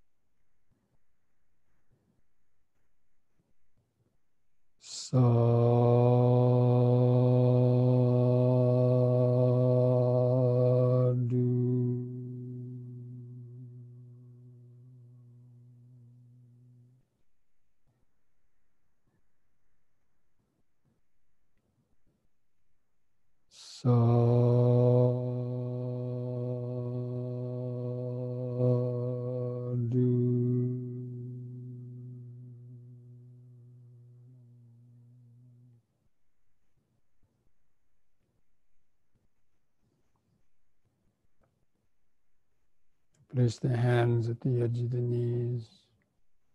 Now the next in-breath, stretch the head back and pull the hands against the knees, arch the lower spine, hold it a few moments.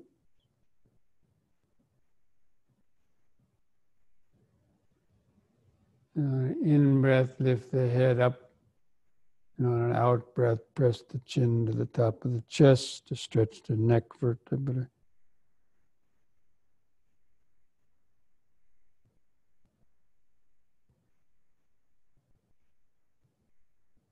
And lift the chin up level on the in-breath. On the out-breath, put a smile on your face.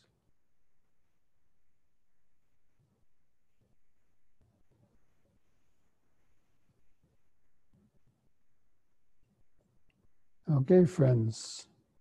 So, brings our evening together over, and I mentioned next week we'll go over the Chula Vedala Sutta. It's number 44, I think, in the Majjhima Nikaya, but I'll send out a reminder about that. So, wish you all a good week, and hope you all can continue your daily meditations, M&Ms.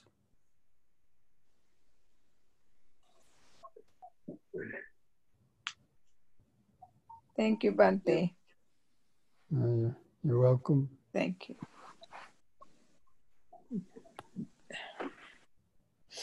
Thank you, Bhante. You're welcome. Thank you, Bhante. Thank you, Bhante. Nisanka, Yes. we'll try to talk in a day or two about that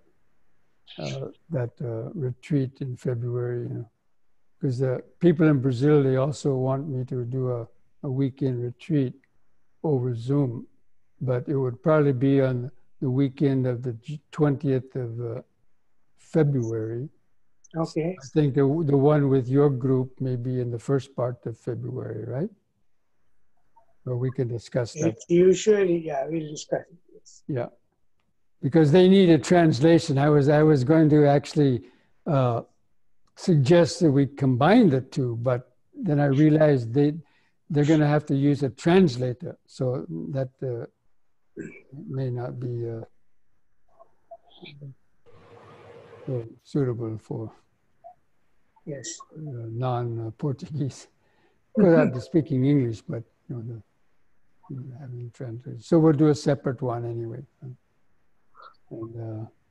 And then I'll mention to anybody on this program or even on my website, if anybody also wants to join that that retreat, you know, in February. For the OBA, it would be, I guess it'd be okay for anybody to also Yes. participate, right? Yes, I think so. Yeah. I'll try to find out about that. Yeah. Yeah.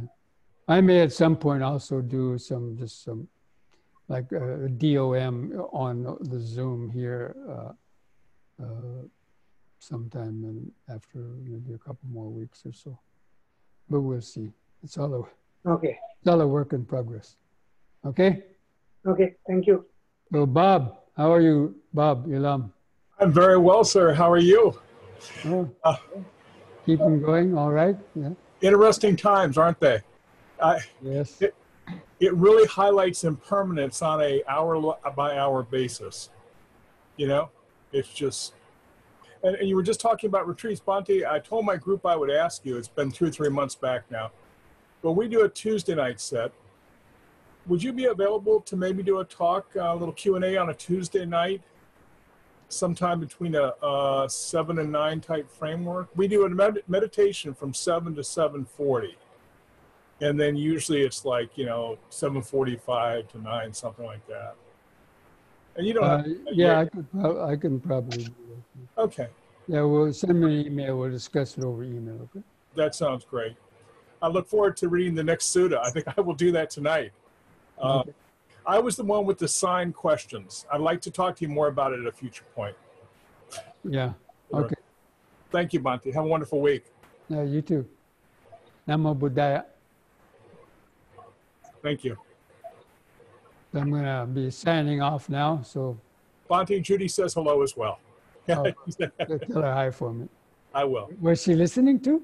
No, but she knew I was coming on the sit tonight. She said, if you can, let Bhante know I said hello. Okay. Try to get her to sit. Give her my blessings and greetings. But we are sitting together each day for like 30 minutes or so. Oh, that's very So good. that's good. Yeah. Thank you. Okay.